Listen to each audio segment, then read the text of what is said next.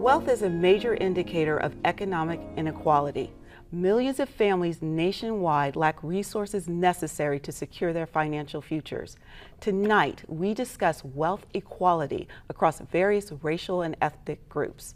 Sergio, tell me a little bit about where you come from, because your background is what makes you Sergio today. Sure. So I want to go all the way back, if you don't mind. Not at all.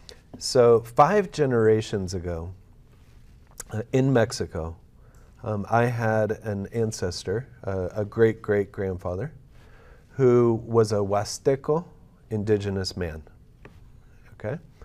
And he became a physician, and he became the physician of what became the president of Mexico, who could also be called a dictator, because he ran his term for 30 years.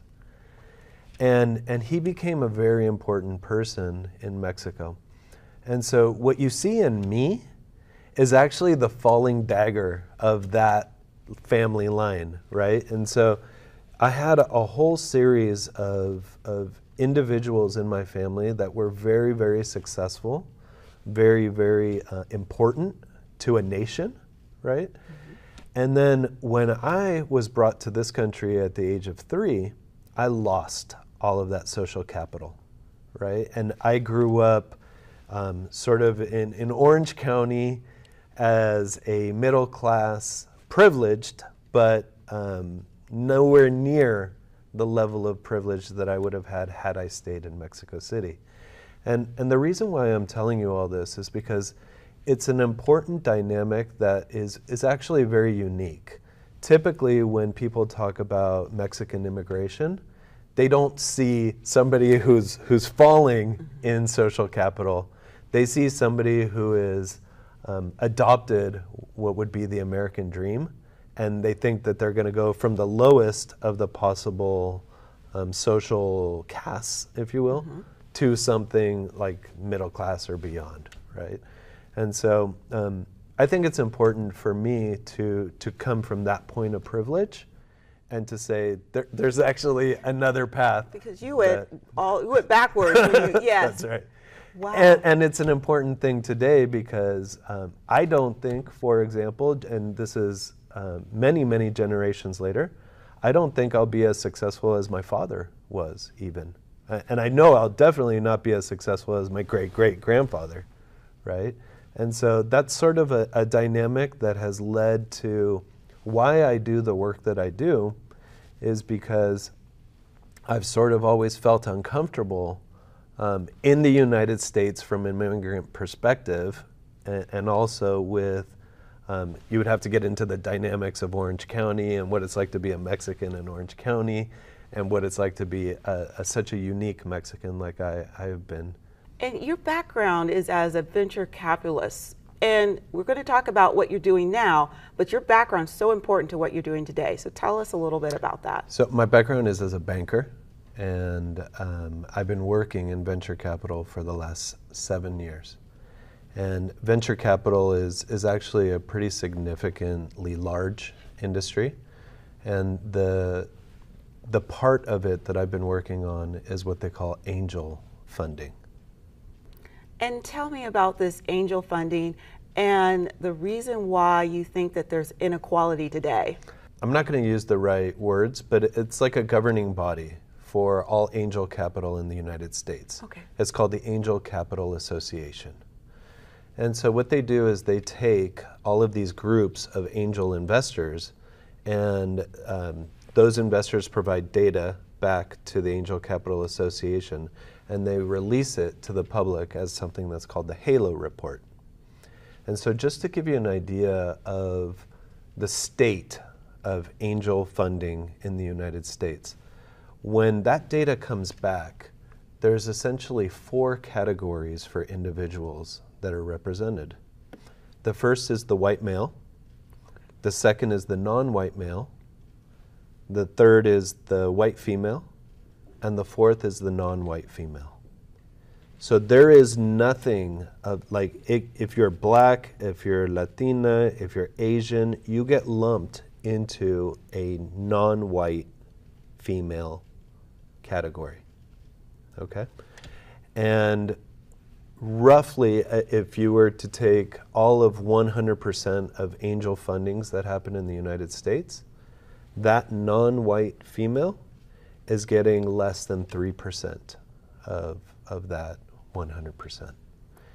And so then if you drill down into my specialty, which is Latinos or Latinas, they don't even get to a fraction of 1% of the angel fundings that are successful in a given year. But it's important to know that that's a reality, but nobody's even counting. You do not get accounted for as a Latina or as a black female. You just go into the non-white category. So they have one category for a large group of people, and then based on that category, which is really small, only even a smaller percentage gets that capital. Yeah. So what have you been trying to do to help widen that gap? And I'm not putting you on the spot, but I'm sure you have been doing something. I've been failing. I've been struggling, right? So typically what I have seen in my 7 years in doing this is white males come through the door with resources and with all of the things necessary to have their startups be funded. We don't typically see anything other than that. And so does that lead to why you are doing the nonprofit work that you're doing today? So to a certain extent. So the work that I'm doing in the nonprofit world today is tied to not to entrepreneurship the way that the venture capital industry sees it. They call it social enterprise in the nonprofit world. And it's would you, if you're an undocumented mother living in South Los Angeles, with all of the obstacles that you have in front of you to earn a living, how are you going to do it? And so that's what this work is about. And so what have you done to make sure that people get over these barriers? So it's not so much about me. I know that it should be about me, but I followed an executive that I respect a lot. Her name is Dr. Michelle Burton. And she brought me into this very storied nonprofit in South Los Angeles that's called Community Health Councils. Community Health Councils was established during the last uprising in 1992 as a part of an effort that was called Rebuild LA. And so Community Health Councils has a division that's called the Social Change Institute. And they produce a capacity building workshop that's called Leading for Equity. And so I was brought into Leading for Equity to be somebody who could facilitate that capacity building for this particular audience of mostly women. Right now, what we see in the workshops that we've done to date, it's been about 80% are Latinas, and about 20% are about elder black women. And so that's been the makeup of this particular community in South Los Angeles. And so this is very personalized, and you actually have to meet with each one of these candidates individually to come up with their stories. Absolutely. How difficult is that, especially with the amount of people that you're servicing right now? So that is actually one of the big problems. Right now we have about 50 participants in the workshop. And I actually tap my network from other industries to support them.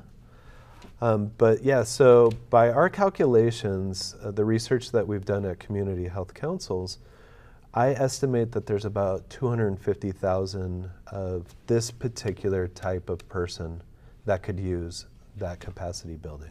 We do get support. I think where the nonprofit world is very complicated is that usually they're funding programs and they're usually funding them at short term. And so what needs to happen at some point as you begin to show impact is you need to get multi-year funding and you need to have more funders, if you will. So a common problem in the nonprofit world. is funding. Yeah, definitely understand that. And so I want to talk a little bit about your source material, because Sure. that was one of the major things that I was so impressed with. So tell us a little bit about that, and tell us how you use that. And then you can even tell us how you developed it. Sure. So I gave you an idea of what the workshop looks like in terms of the individual identities, right? Typically what ends up happening, at least in my world, especially in the world of venture capital, but this applies to almost every industry, including the media industry, which is that when you go to provide source material to those individuals, it's usually coming from the same place, and that same place is usually written by an adult white male. Typically, the best that you can hope for is an adult white male from Harvard. Like, that is the creme de la creme of source material. And so what does end up happening a lot is that somebody will bring something in from the Harvard Business Review, and they'll try to apply it at the street level with these types of individuals. And so that's the first thing that I saw, is that the source material that I was given does not apply to the types of individuals that I'm working with. And so what I really wanted to do was to create that source material so that the individual that I'm working with can see themselves in the source material. You have given us so much information, Sergio. People are watching right now, and they want to know how they can get in contact with you to help you continue your service in the community. So can you give us a little information about that? Sure. So once again, the organization that I'm doing this for is called Community Health Councils. They have a website. It's chc-inc.org. And there's a section on the website for the Social Change Institute. And then there's a call out, what we call it, for this particular program that's called Leading for Equity. And you mentioned that you have funders and people volunteering, but there's more that can always be needed, right? Absolutely. And one of the things that I wanted to try to express is that even if you get a program funded, like let's say you have a program that's for 50 individuals, you can get that program funded. Like, it's still hard, but it's possible. What there is no funding for is for going from 50 to 250,000, right? The scale of something that doesn't provide a return on investment that like an investor would be able to calculate, right? And so, you know, one thing is, you know, struggling to get the funding for a specific program, and another thing is struggling to get the funding for the scale of that particular program. And so it sounds like what you're trying to do is really bridge a gap with who's the writer versus who is the audience. That's right. Excellent. Oh, Sergio, thank you so much for your time and telling us a little bit about your background and how it's led you to be this champion, and that's what I consider you right now, a champion for people bringing equity to all humankind. So thank you so much for your time tonight. For sure. And thank you for joining us on Everybody with Angela Williamson. It's viewers like you that make this show possible. Stay in touch with us on social media. Good night and stay well.